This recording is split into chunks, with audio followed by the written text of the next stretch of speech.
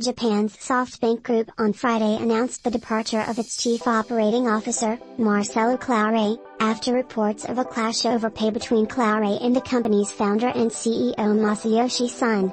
Reuters reports that Claure's exit adds to the uncertainty over who might take over from 64-year-old Son. The company has had several high-profile departures in recent years, including several executives who were rumored to take over from Son. Last year, 3 senior staffers, including Chief Strategy Officer Katsunori Sago and Vision Fund executives Nishar and Jeff Housenbold, left.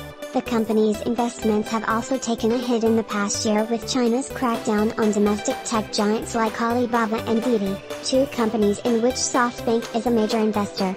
Another SoftBank-backed company, India's Pay, suffered a busted IPO and its stocks are currently down more than 50% over its listing price. SoftBank COO leaves after clashing with Masayoshi Son over pay, Bloomberg.